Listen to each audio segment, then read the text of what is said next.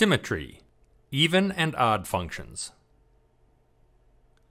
You should be familiar with function notation and with the graphs of various powers of x.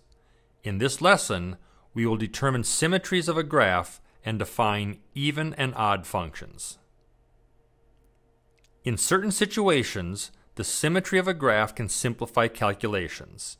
For example, when you square -2, you can ignore the negative sign. Any number squared will yield a positive answer, in this case 4. In general, it does not matter if you replace x with -x. The answer will stay the same. Both are equal to x squared. In terms of the graph, the effect is that the left half looks like the right half. The y value that we get when we move to the right by x is the same as the y value that we get when we move to the left -x.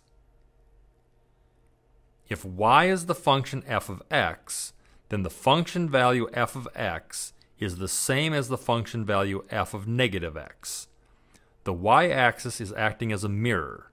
The right side of the graph sees the left side as its own reflection. A function such as this is said to be symmetric with respect to the y-axis. The y-axis is acting as a mirror. For those familiar with trigonometry, the cosine function is another function that is symmetric with respect to the y-axis.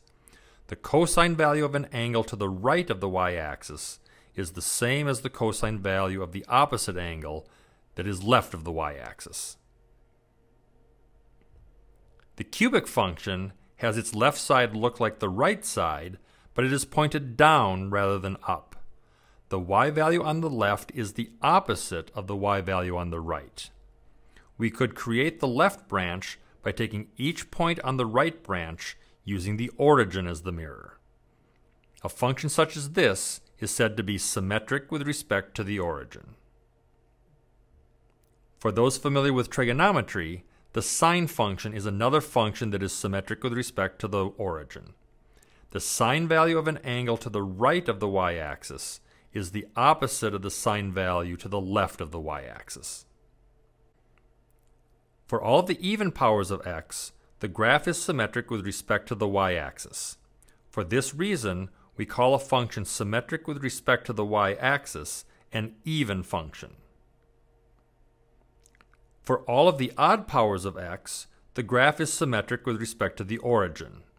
For this reason, we call a function symmetric with respect to the origin an odd function.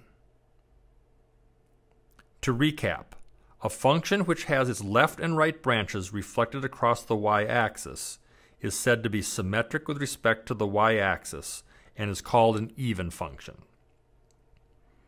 A function which has its left and right branches pointed in opposite directions is said to be symmetric with respect to the origin and is called an odd function.